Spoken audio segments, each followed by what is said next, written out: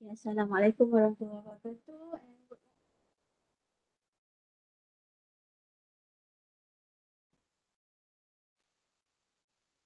Dengar tak suara saya? Dengar medium.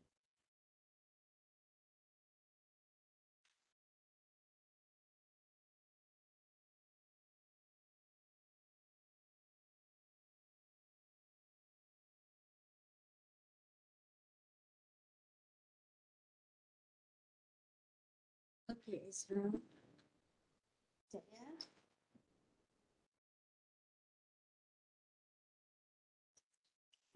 Kejap ya, saya ambil.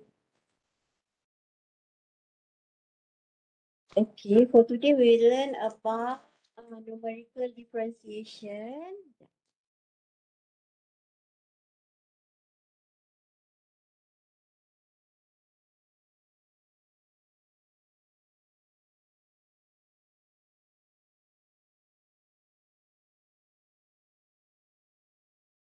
Okay, can you hear me? Dengar tak? Boleh dengar, boleh dengar. Oh, terkejut saja. Buat. Okay. Sekarang kita nak belajar numerical differentiation. Okay, numerical differentiation. Previously we learn about numerical differentiation in analytically, which is calculus punya differentiation. Itu secara analytically. Okay, so now as a numerically. Okay. Okay, now this is numerical differentiation. Okay, it goes to rate of change dependent variable. Okay, actually this kind of formula you already seen it because it is the first principle. Actually, the first principle formula for differentiation created from Taylor polynomial. Okay, this is the formula for first order differentiation. Okay, so you can read it.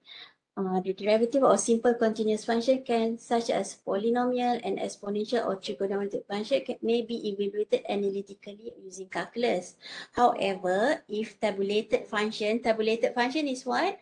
It's like a data, which is we have the data and we have the graph. We don't have the equation. Where value of x and fx are given at a number of discrete points. Okay. As it often the case with experimental or field data, approximate method must be employed to estimate the derivative. Okay, now if the function f, okay, this is the function f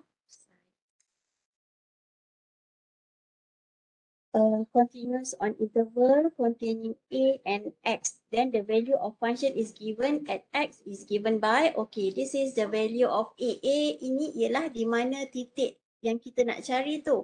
And this is the equation of x tu. Okay, yang ni is from the Taylor polynomial yang kita learn previously. Okay, then yang bawah ni is a step size. Step size apa? Is h. Step size ni, if we are referring to the graph, step size ni is, ini ialah x0, contohnya ini ialah x1, x2, x3. This is the value of x. H ni apa? H ni ialah selang ni. Selang mesti sama. Kan kalau kita belajar dulu, masa kita belajar buat graph, skala kita mesti sama. If the H is equal to 5, then this will be 5 also. Dia langkah 5 demi 5. Betul tak? That's the skala. That's the meaning of H ni. Which mean X yang terdahulu tolak X yang sekarang. Which is X2 tolak X1 ialah 5 contohnya. Then it will equal throughout the data. And this is the expressing equation above by using the Taylor series. Okay, this is the Taylor series. Where Rn is equal to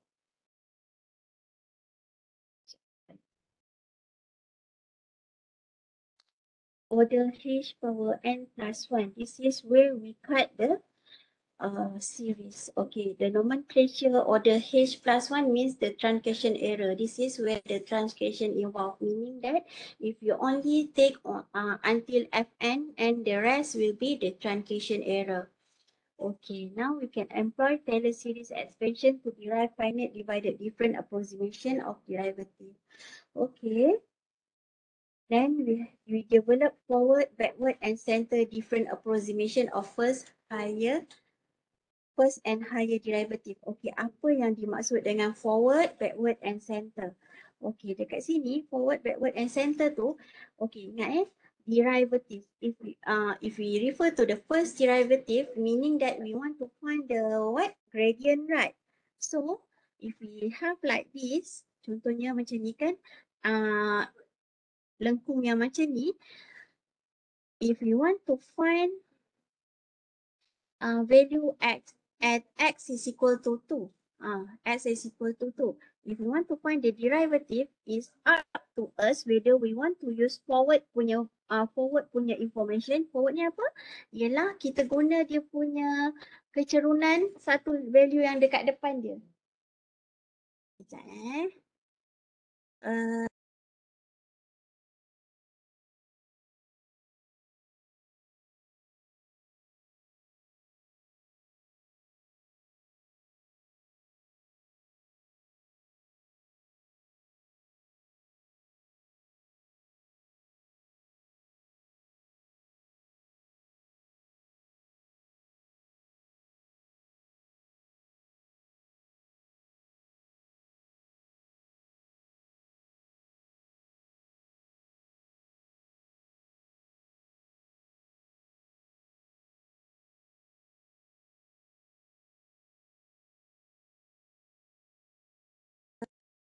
So this is the example of forward, which means we use the forward value.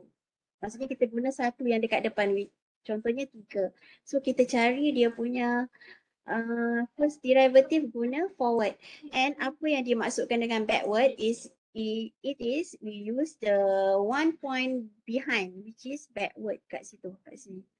Okay, then the center difference. Center difference ni macam mana? Which mean kita guna value yang akhir satu, maksudnya yang di belakang dan di depan, then we refer this as a center point. That's the center. Okay, if we are looking at this, we know already that kalau yang macam ni, kalau center different, macam mana dia nak cari center different untuk yang ni? Kita tengok nanti formula. Formula dalam numerical differentiation ni, formula provided. So we only want to know whether the question asks about forward, backward, or center. Then you may apply to the related formula. Okay. Any question? Is there any question?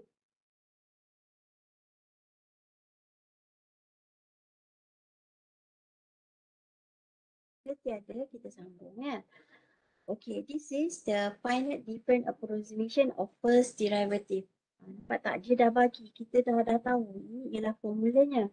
Okay, this is for first derivative. And this is the formula for forward. Okay, use this kind of formula. Which means kita guna satu nilai yang awal, X campur H, campur di depan, tolak dengan nilai yang sekarang, bahagi dengan H.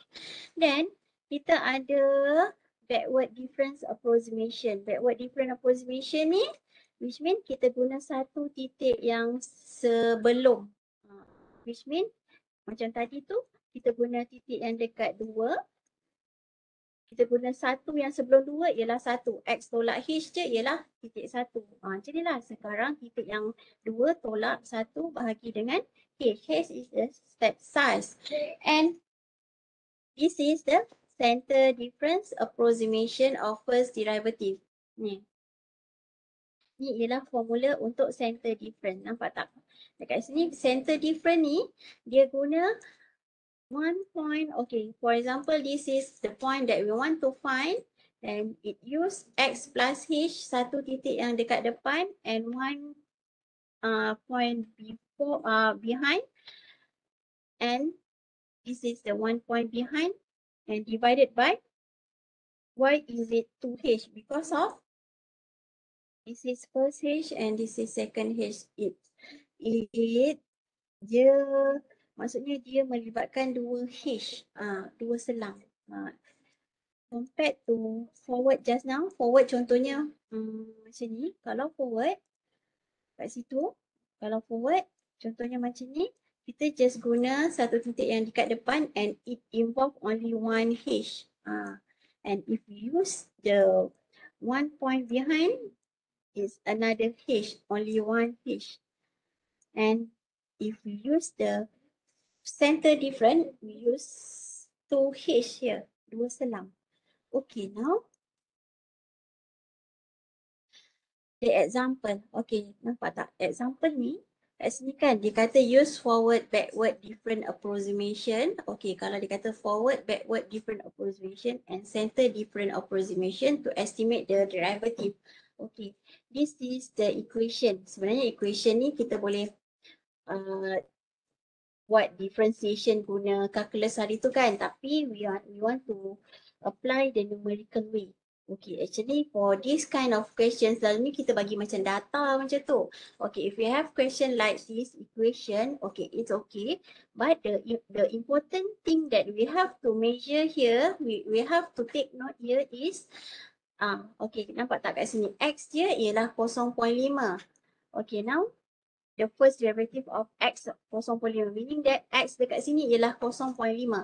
Okay, and the step size is 0.5 and 0.25. Ada dua benda dia suruh kita cari.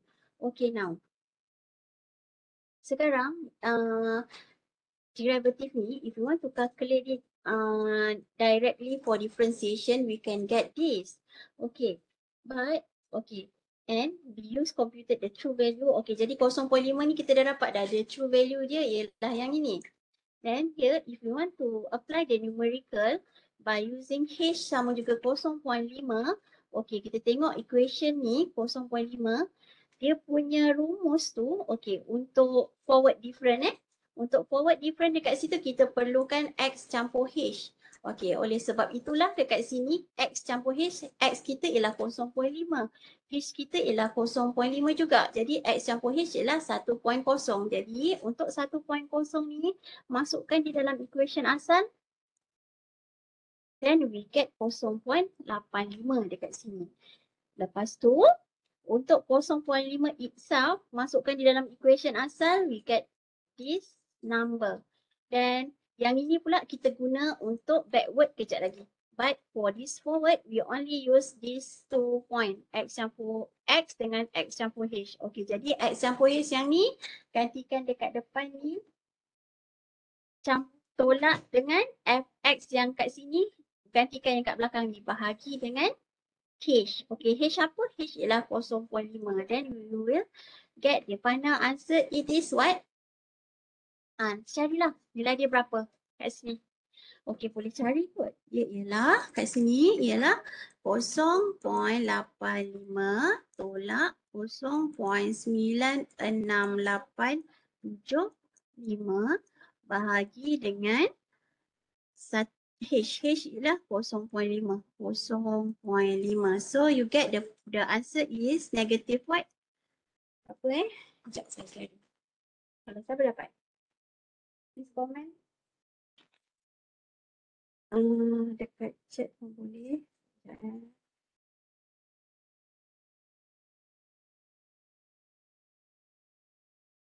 Dapat tak?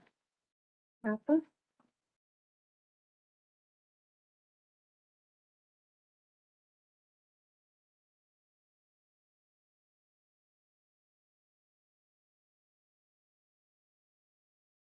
Siapa dapat?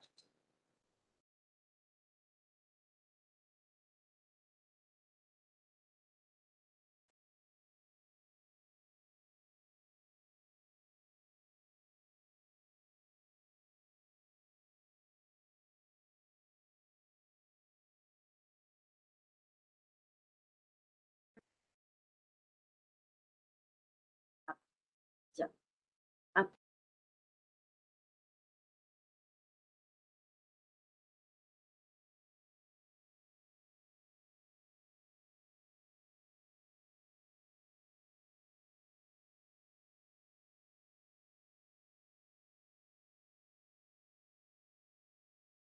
Okay,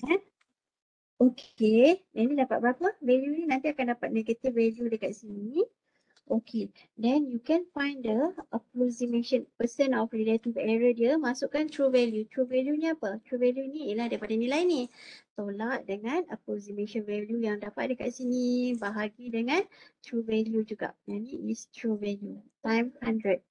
That you get the percent relative error. Same goes to the backward different divided different. Kalau backward divided different dekat sini, kan? Backward divided different, we use the value here, x tolak h. Because of this formula involve x tolak h. Jadi dekat sini fx kita ialah 0.9685 tolak dengan 1.2 bahagi dengan h. H apa? H ialah 0.5. Then you can calculate this relative error dekat sini. Okay, berapa nilainya? Relative error ni nanti masukkan nilai true value. True value tu ialah nilai daripada equation ni menggunakan calculus way. Itulah negatif 0.3875 ni. Okay, percent relative error dia ialah negatif 0.3875. Nanti tolak dengan nilai value yang kamu kira tadi ni. Letak dekat sini. Bahagi dengan negatif 0.3875 time 100. Macam tu. Nanti akan dapat percent relative error. Okay. This is for the backward. And if for the center, also we use the value of x tolak h, x campur h. Tetapi dekat sini center ni kita guna x 0.25. Okay, kalau kita 0.25, just now our x is 0.5.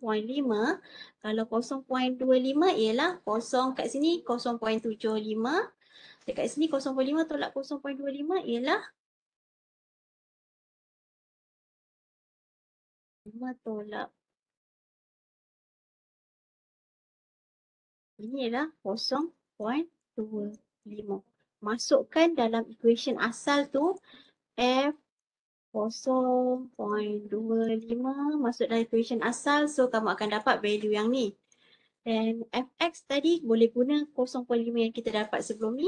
And for x plus h, because of the new of h 0.25 kat sini, so kita kena calculate again 0.75 tu letak dekat sini.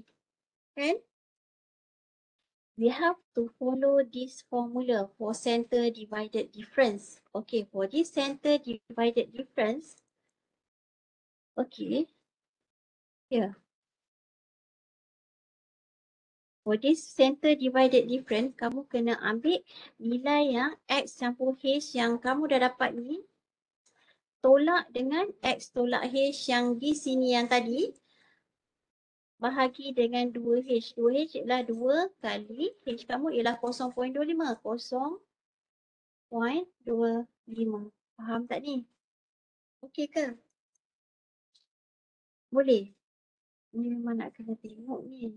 Sekejap ya. This is example 1. Okay, this is the question.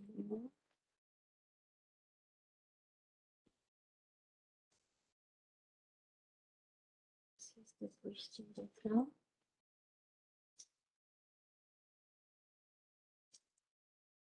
Okay.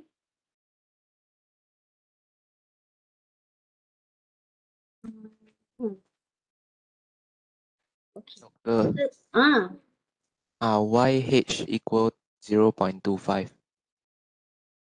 This is referring to the question. Okay, just now the question asked for kat sini kan 0.25 yang ni. 0.25 kat sini. Kan? H 0.5 and 0.25. Yang ni dia tunjukkan contoh kalau kita cari H 0.5 nanti dapat 0 dengan 1.0. Lepas tu kalau untuk H 0.25 untuk forward dengan backward ni, maksudnya kamu kena cari H kosong, sepatutnya kena ada lagi satu jalan kerja which is H 0.25. Dekat sini X tolak H dia ialah 0.25 and X ialah 0.5 and X campur H kita ialah 0.75. It different with this. This is by using H 0.5. Yang ni bila kita guna H 0.25. Yang ni ialah H kita. Then you have to find Fx tolak H, Fx campur H untuk yang ni value ni. Untuk kat sini. Which means you have to find F 0.25 untuk yang ni. Berapa? Lepas tu F 0.5 untuk yang ni berapa? Then F 0.75 untuk yang ni. Berapa nilai dia? Boleh nampak tak? Which means this is by using, kalau dia minta cari forward different by using H 0.5, then you straight away using this value. But if they ask you about forward different using H 0.25, which means kat sini F prime 0.5, dekat sini kamu akan guna value yang ni tau. X campur H yang di sini ialah 0.75 ni. F, tapi kena cari masukkan di dalam equation asal. F 0.75 tolak dengan F 0.5 bahagi dengan our H here is not 0.5 anymore, it is 0.25. And this value is F, ini ialah 1.0. F 1.0 ialah yang ni kan? Tolak dengan X kita ialah F 0.5 bahagi dengan our H here is 0.5. Then replace the value this and this into this formula. And for this kind of calculation, you have to replace yang kat sini. Value yang dekat sini. 0.75 replace here. 0.75, 0.75 then put it here. Same goes to 0.5. Tapi 0.5 akan dapat nilai yang sama lah yang ni. Kat sini kan. Nanti letak dia dekat sini. Okay. Understand the difference of the step size? So question ni kena buat dua kali lah. Satu kali bagi 0.5, satu kali kepada 0.25. 0.25. Betul. Okay. Thank you, Doctor. Okay. Then you have to relate it back to the formula. Kalau macam forward dia guna 1 point after, right? Then we referring to the point after is 0.75. But for the backward it involve 1 point behind, right? So we use this formula. And for the 1 point behind, untuk formula 0.25, guna F 0.25 ni lah. Okay. Tu dia ada 2 set jawapan dekat situ. Okay, nanti kita tengok dekat tutorial Okay. So, this kind of question also, sepatutnya untuk center ni pun, kalau kita nak cari, we have to find another set which is H 0.5 also. Kat sini. Tapi 0.5 ni kita boleh guna value yang kita dah dapat yang kat atas tadi. Dia dah kirakan. So, masukkan dalam formula yang ini. Okay. Understand?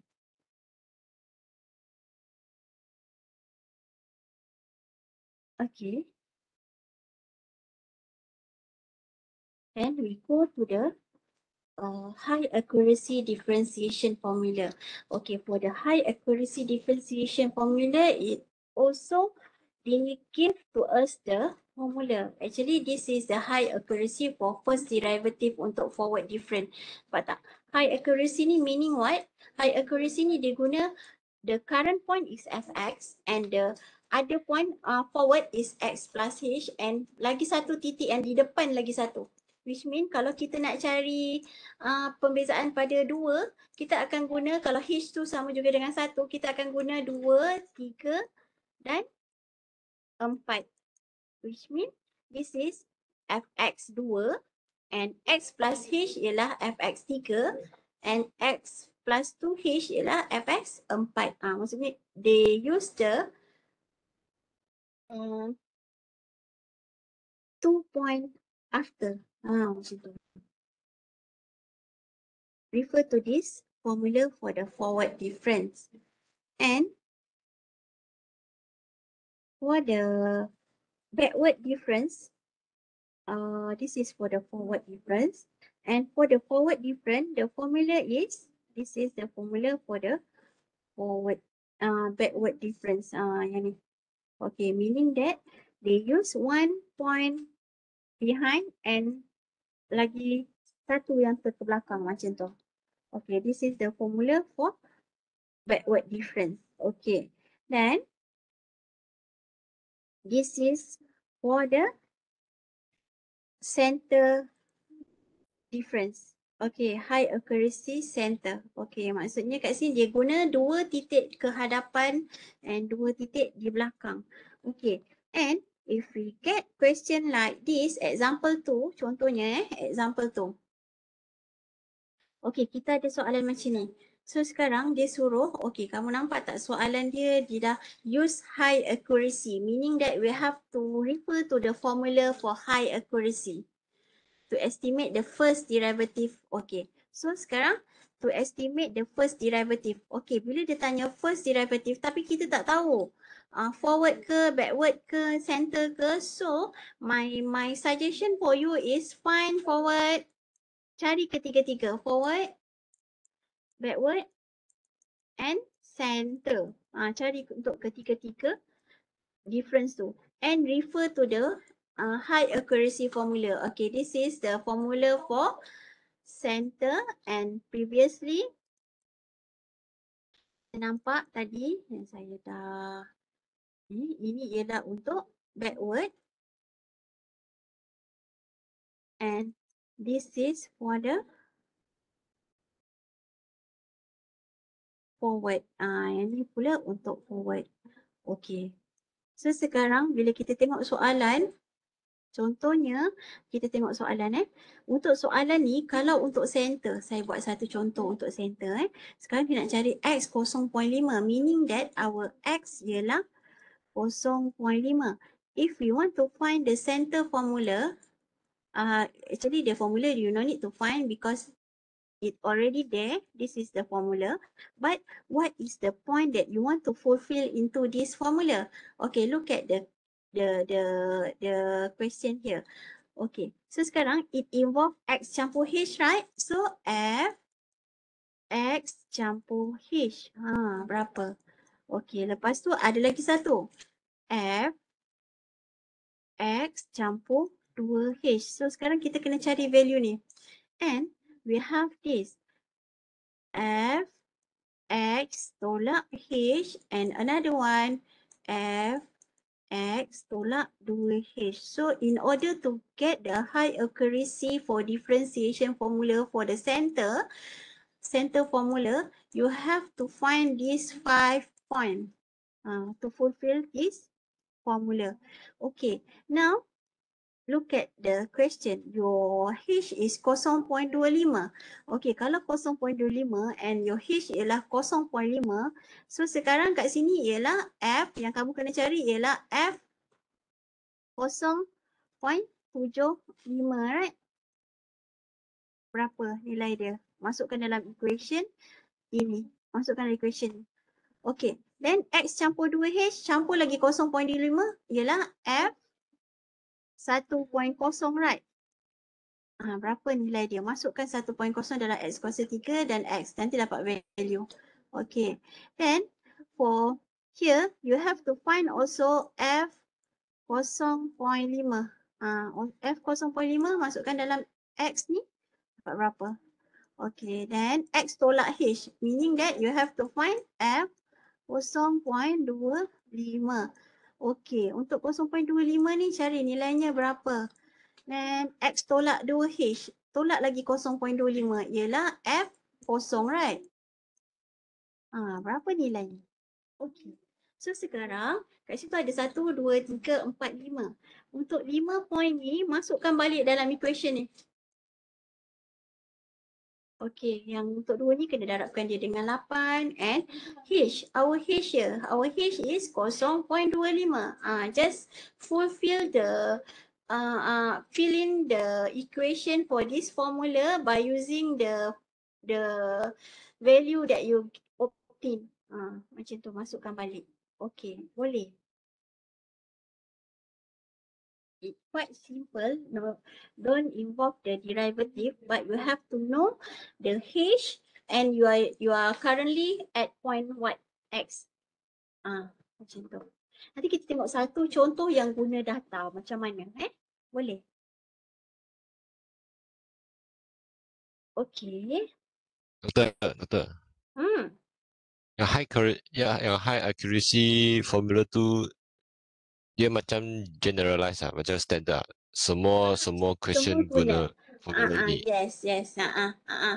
So my advice for you is for this chapter, you take out the 6 formula, the important 6 formula and tampal it dekat kamu punya kertas ke mana ke, nanti bila nak exam boleh refer terus. Tak ada nak buka-buka nota dah sebab because of your examination will be online. So you can refer to this, if they don't give you the formula, then you can refer to this formula from your notes. Take out all the 6 formula. Okay. You get Thank what you. I mean? Okay. Okay, this is the formula, the forward different accuracy, of order H square. Okay, kat sini order H square ni meaning that it is high accuracy.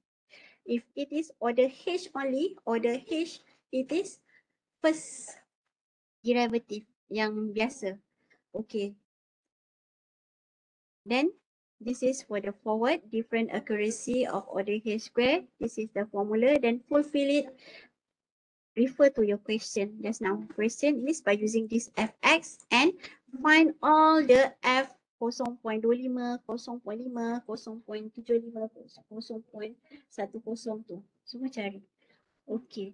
Then using this formula, and this is percent relative error ni is using your true value minus the approximate value yang you obtain from the forward and divided by true value times 100 and you get the percent relative error.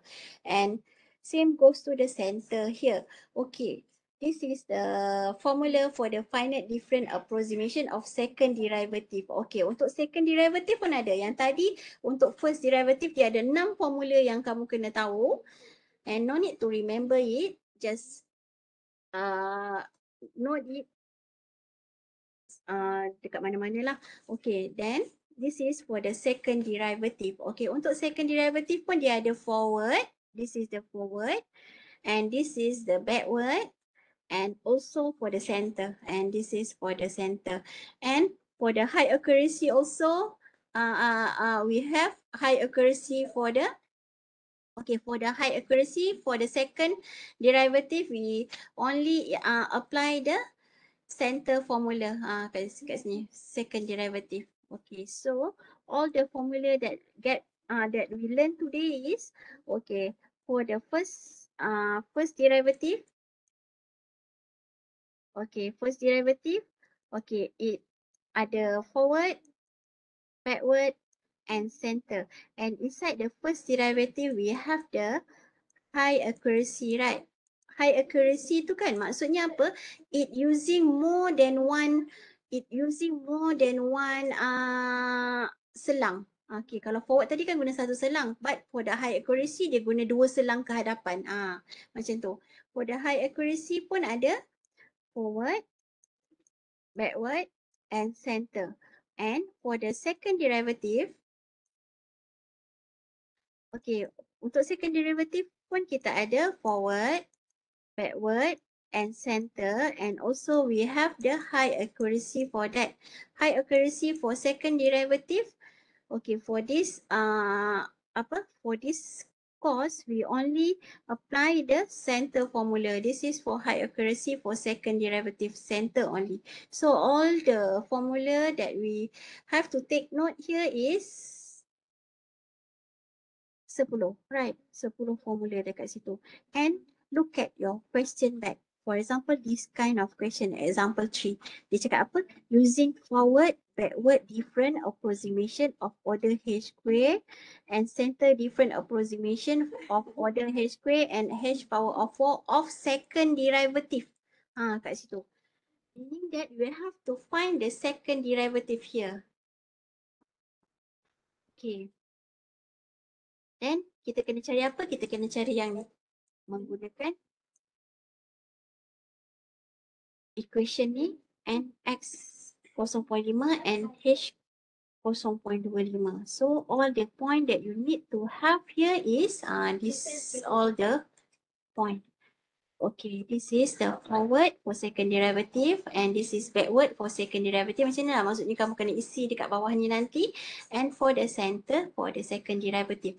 Okay, jom kita tengok. Okay, kat sini kan contohnya kalau ni numerical differentiation using MATLAB, nanti kita tengok dekat lab ni kita pergi ke yang MATLAB ni semua kita tengok minggu depan Okay, so sekarang contoh tapi kita tak buat soalan ni guna MATLAB, but we want to solve this kind of question using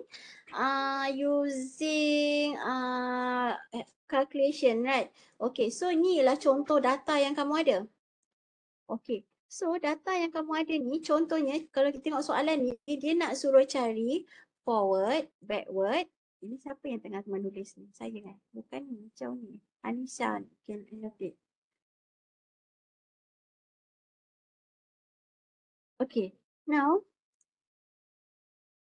this kind of question they ask you to find forward, backward. Bukan MATLAB tapi anggapkan ini soalan biasa tapi dia bagi data. Kalau macam tadi kan kita dapat equation but now we are referring to this data.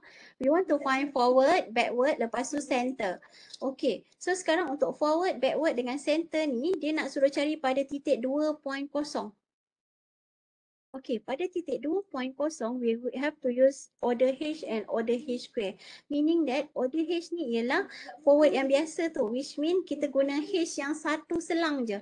Forward yang biasa ialah F X plus H minus F X divided by H. Okay, yang ni titik dia ialah pada F 2.0 kat sini. F 2.0. Bila kita tengok dekat sini, F 2.0 yang ini kan? Okay, untuk F 2.0, kita nak selesaikan dia untuk forward. Meaning that forward dia punya value yang ni. Ni ialah 17.1489 tolak dengan Fx kita ialah 14. Okay, nampak tak? Kalau kita ada data yang macam ni, dia lagi mudah, betul tak? Tak payah nak buat penggantian sebab dia dah ada dalam jadual, betul tak? Bahagi dengan what is our H here. Selang ni ialah H ni ialah 2.0, 2.1.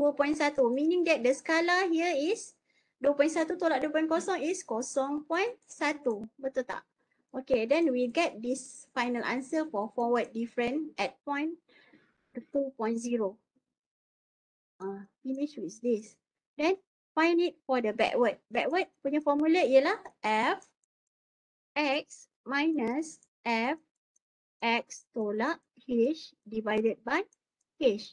Which mean kita guna nilai yang satu behind dekat belakang. Nah, inilah untuk F prime 2.0. Satu nilai yang sebelum tu ialah 12.7032 tolak dengan satu. Yang ni ialah, yang ni semua letak kat sini. Salah. Ni X tolak H ni kat belakang. Jom. Sini ialah 0.12. Then dekat sini tolak dengan X ni. Fx ialah 14.77. 14.7781 bahagi dengan H. H ialah 0.1. Okey, dapatlah value untuk backward. And for order H square ni ialah untuk center because of it involve dua H, right? Dua selang kat situ. Maksudnya untuk center F X campur H tolak F X tolak H divided by 2H. Now for the center, this is the value. Kita guna 2.1 yang ini tolak dengan 12.732 bahagi dengan 2 kali 0.1. So dapatlah untuk center. So settle with this question. If we want to do hand calculation to find the F2.0 untuk forward, this is for backward, and this is for the center. Boleh. It look like if we have the data, it's more simpler than we have the equation. Yang tadi tu ialah equation tu, ialah bila kita tahu equation lah, kita kena cari satu titik sebelum, jadi kena masukkan nilai macam tu. But if we have this kind of data, you have to make sure that the selang tu mesti sama. Kalau 0.1, 0.1 je semua. If there is person who find forward, dia guna 2.2. Bila dia guna forward 2.2 dekat depan, maksudnya H-nya is not 0.1 anymore. It is 2.2 tolak 2.0 ialah 0.2. H dia kat sini dia dah kena tukar. Faham tak? Jadi dua-dua titik tu saya boleh terima as a jawapan. And if like this, kalau macam untuk center, bila dia guna 2.2, dia kena guna 1.8 because of the skala between these two mesti sama. Okay. Boleh dapat tak apa yang saya cuba sampaikan? So, doktor, Hmm.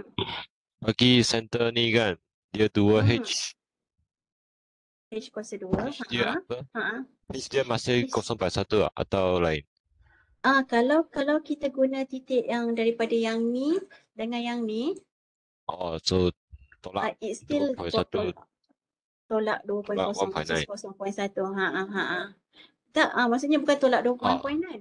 It is selang dia yang ni juga. Ni satu which is 0.1 juga. Oh. Kenapa guna sama?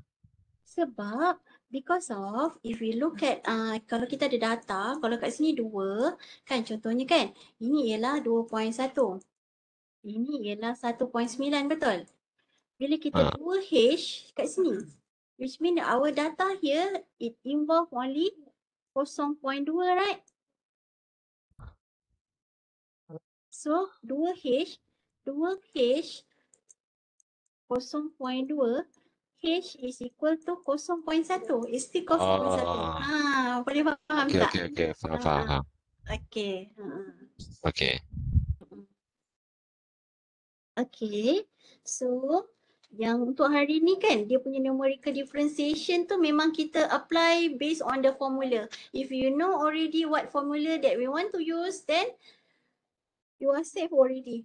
Macam ni, kita ada soalan macam ni. Dia memang directly ask you about forward, backward and center. Then you fulfill all the question, look at the formula that they want you to refer, then find for the x plus h, x minus h. But this is the equation is sin x.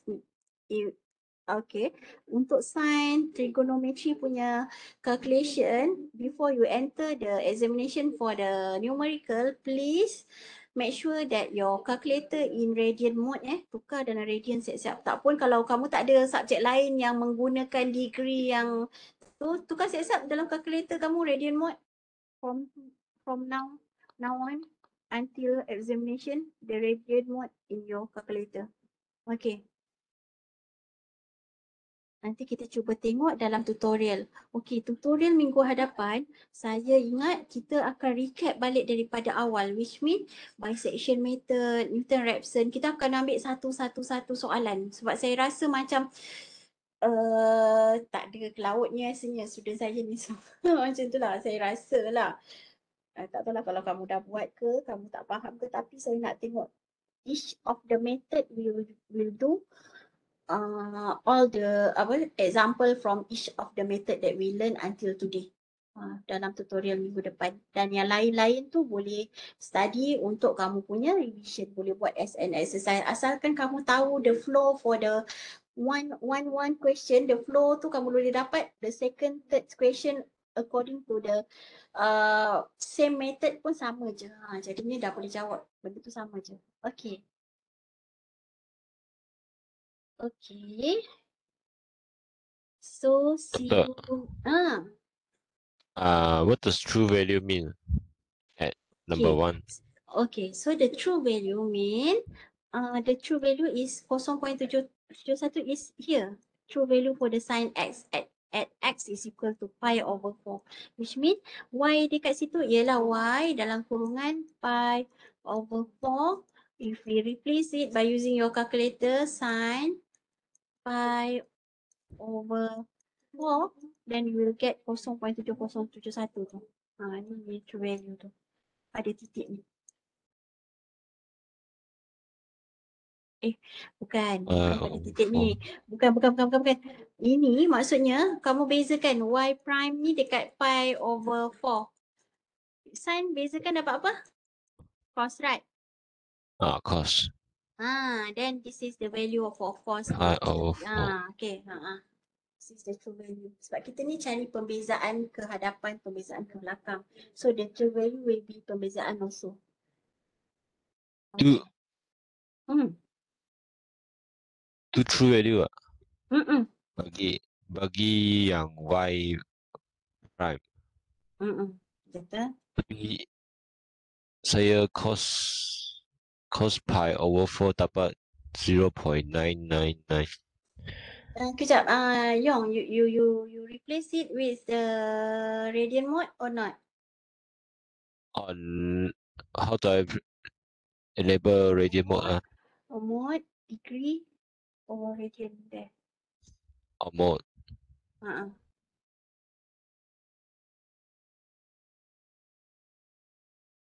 Ada tak? Angle unit.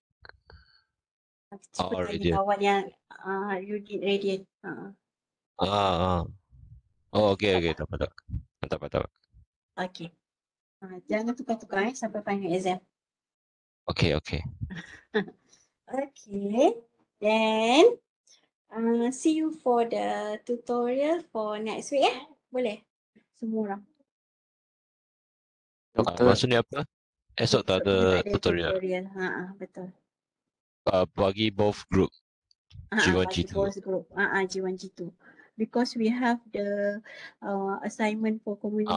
Group so, community. Okay. So ada apa attendance ke tak ada? Tak perlu. Untuk besok kita bincang Ya. tutorial ni minggu depan. Okay. Thank you. Thank you.